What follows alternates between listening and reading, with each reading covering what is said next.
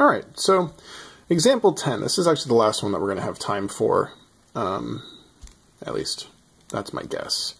So if we look at this, it's supposed to be... go read it first and then come back. All right, it's supposed to be a little camera looking at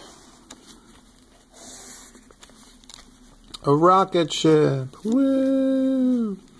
There's the rocket ship. Very artistic. So we're asking, what is the rate of this angle of inclination changing? I know that it's 2,000 feet away, and I know that at least at this moment I could find this height. Now it says it's after 10 seconds. So let's start defining some variables and writing some things down. So first thing I know is that A is 2,000, and that is always going to be the case. B is, we'll figure that out in a minute, and theta, okay? dAdt is, no, you're not changing. dBdt, well, if that's the height, I could say, well, B, you're equal to S of t. You're equal to this thing over here. So if I wanted to find dBdt, I really want to differentiate this. I want to take the derivative. So let's think about that. What would S prime of t be? Well, we've been taking derivatives with respect to time. Well, that happens to be the variable here. So if I take that derivative, I get 100t. And you might be thinking, Mr. Canfield, every time we've done this, you said you have to put a d whatever dt. Well, okay, well, if we did that, what would we get? Don't write this in pen. What's dt? dt. It's just 1.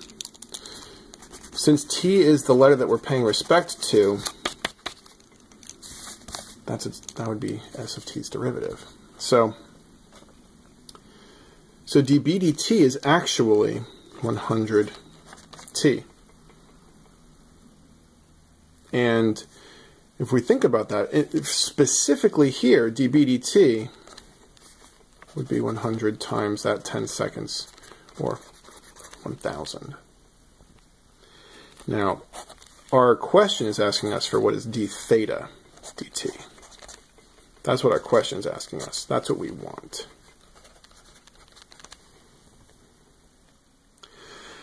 Okay, so to figure this out, I've got all this setup information. Oh, hey, I never found out B. We're not even done setup. No! All right, so if I plug 10 seconds in here, that'll find. So S of 10 is going to be 50 times 10 squared. My hand's shaking too much. It's shaking my lamp. Thank you, lamp, for providing me with light. All right. Anyway, so it's 50 times 100. That's 50 with an extra 2 zeros. So B is 5,000. All right. Now theta. If I don't have to find theta, I'm not finding theta, because I have to use trig for that, and I want to avoid trig at all costs. So how might I be able to relate A and B and theta, or theta in anything really? Well, this is a right triangle, and if I use my good old friend SOHCAHTOA, well, look at theta. Remember, this is hypotenuse.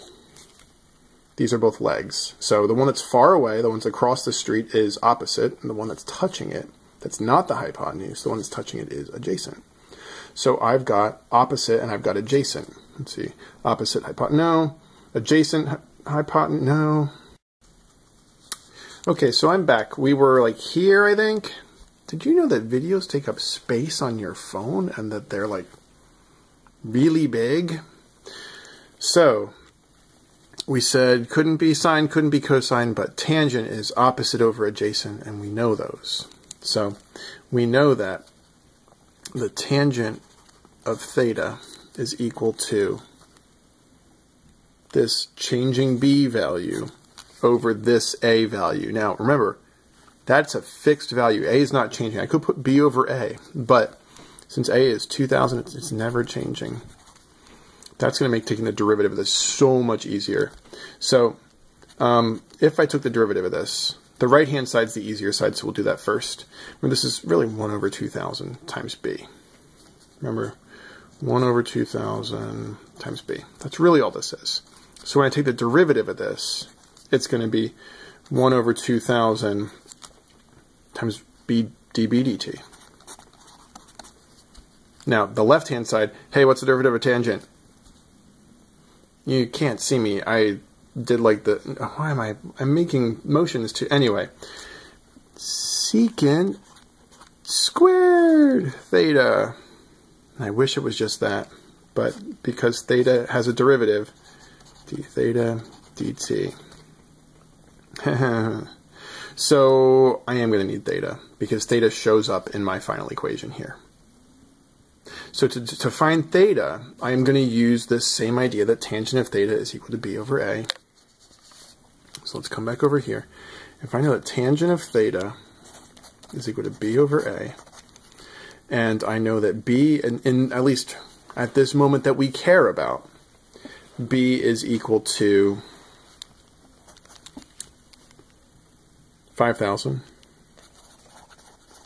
and a is equal to 2,000, well then,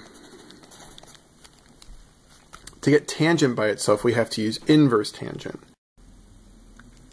So, well, we can simplify this really quick. We know tangent of theta is really equal to 5/2. So we can simplify that fraction. To get theta by itself, we need to use inverse tangent or arctangent. Remember, tangent to that little -1 thing of theta, this is the exact same thing as saying arctangent of theta. This is vocab. These are equivalent statements, different notations for equivalent statements. So if I use the inverse tangent here, I get theta is equal to arctangent of 5/2, which I don't have my calculator on me. It's approximately some number.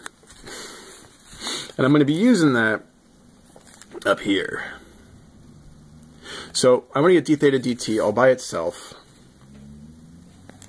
So I'm just going to, I could multiply both sides by the reciprocal of this, which, what's the reciprocal of secant? Cosine. So I can multiply both sides by cosine squared theta times cosine squared theta. That's going to cancel my cosine and my secant. I have d theta dt is equal to 1 over 2,000 times dB dt times cosecant squared of theta. At this point, I can plug in 1 over 2,000. Now, dB dt from earlier we said was 1,000. And then cosine squared of the arctangent of 5/2. And you can use radians to find this. That's what I usually stick with. And let me go find the number. I'll be right back. Okay, so I went and I typed it all into Google because I forgot to bring my calculator home.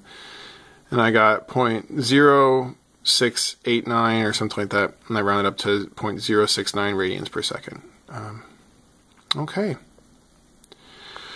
So, hopefully this has been more helpful than just seeing all this work set out for you. Now, if you look a little bit further down the website, you will see that you have related rates homework. I forgot to announce it in class yesterday, but you have related rates homework. I'm sure someone's complaining right now. Realize it's due the Friday we get back, so it's due next Friday. I wanted to give you enough time to get that done after you do the take-home test. Again, feel free to email me.